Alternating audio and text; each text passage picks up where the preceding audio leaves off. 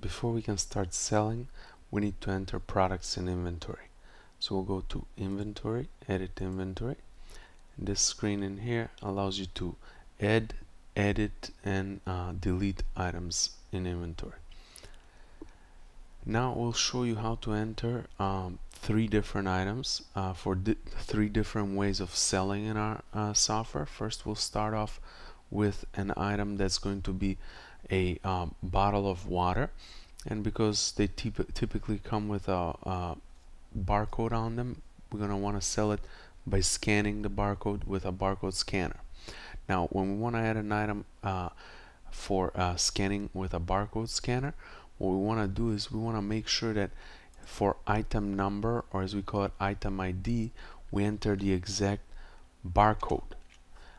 Whether we scan it in here or we type it, that doesn't matter as long as it's the exact barcode, and it's going to relate to this product whenever we scan with the barcode scanner. The second field in here is a description that goes on the screen as you sell and on the receipt. So we're going to enter a description for it.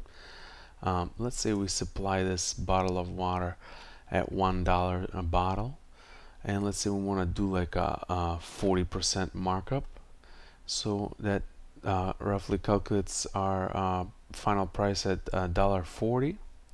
If we don't want to do the determination of prices in this order, what you can do is you can also just enter the supply price, which is $1, and then say you have in mind a rough final price or some nice rounded price. You can type in, let's say, $1.50, and the markup is automatically calculated for you by the program.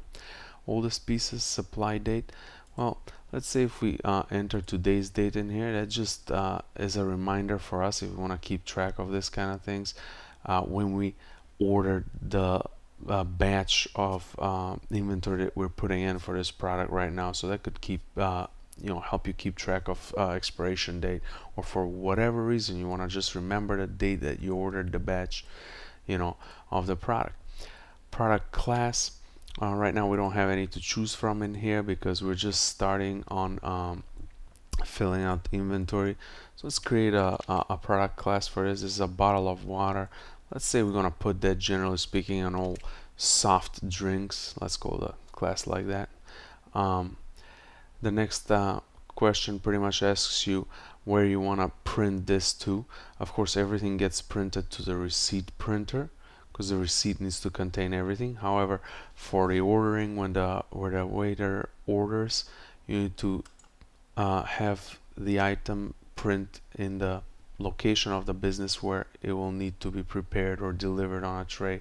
So this will go to a bar because it's a drink, even though it's just water. If by any chance you have your waters in the kitchen, by all means you would select kitchen printer. The next area in here of details is regarding tracking quantity. If you don't want to track quantity by any chance, you don't want to keep up with that, just select do not track quantity. Pretty self-explanatory. That way the software is not going to bother you when the quantity gets down to 0. It's not going to not let you sell. It's going to let you sell an unlimited quantity. However, if you want to keep track of quantity, keep this box unchecked in here, and definitely add the exact quantity of the item that you're putting in inventory. Let's say that we just supplied, I don't know, 60 bottles of water.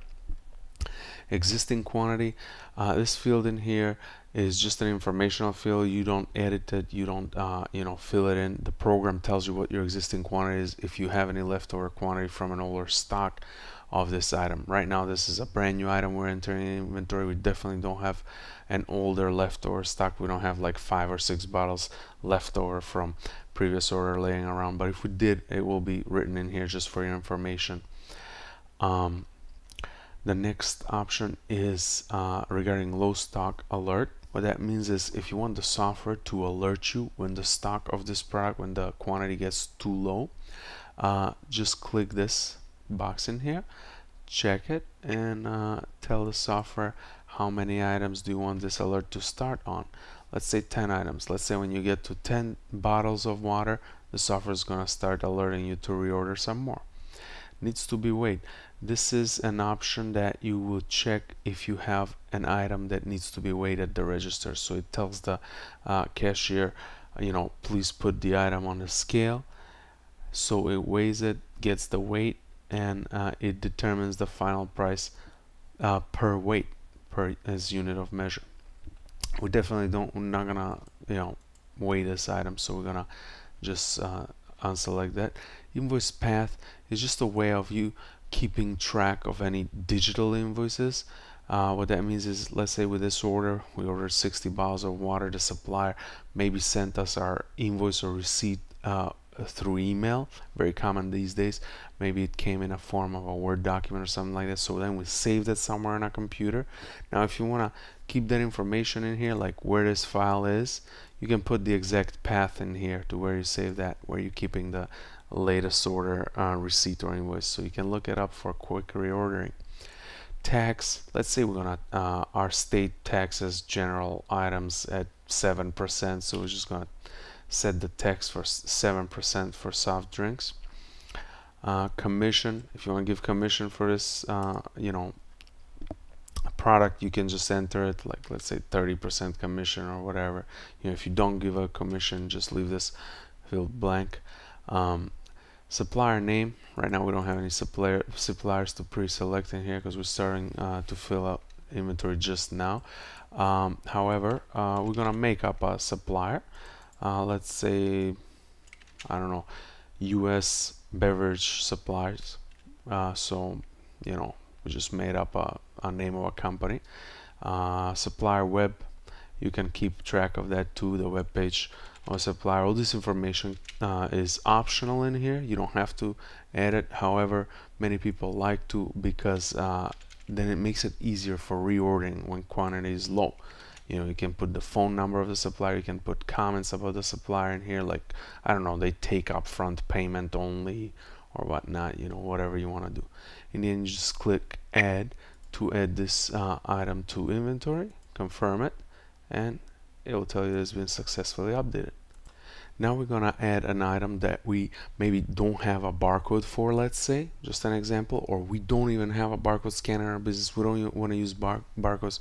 Let's say we just want to sell items by just typing in the item ID, So in that case, you want to come up with an item name that's like a very short abbreviation, so you don't have to type long things, and very easy to remember, by the way, if it's short. Maybe an abbreviation of the name of the product. Let's say it's a Kit Kat bar, so let's just call it Kit Kat, the item number. Easy to remember, very short, and here you can still put the full description. For supply price, let's say we get it at, I don't know, 80 cents. Markup, let's say, or nice round final price of $1. Let's say the product class is going to be, I don't know, candy. Let's say it doesn't print to kitchen nor bar printer, just on receipt printer. Let's say we sell it at the front desk, like a concession stand at the register. Let's say we're not gonna track inventory, right? Let's say it's also 7% tax for this candy product class. And supplier name, we can do the same one as previous. Click add to add it in the inventory. And lastly, let's add an item that we want to sell through the buttons that we created, the quick menu buttons.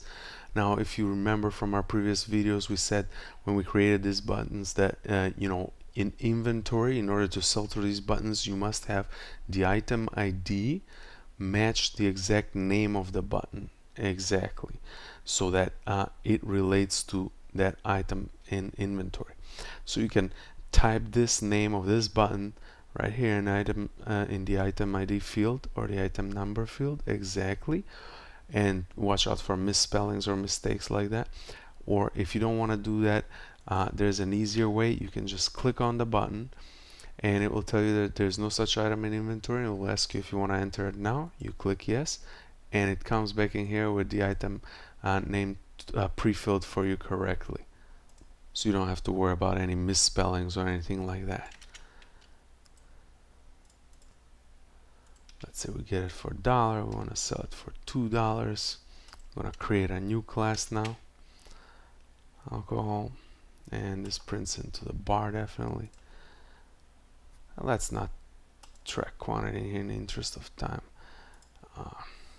Tax, let's say we have a higher tax on alcohol in our state, let's say it's 9%, and we'll still go with the same supplier, even though keep in mind you can add as many suppliers as you want in here.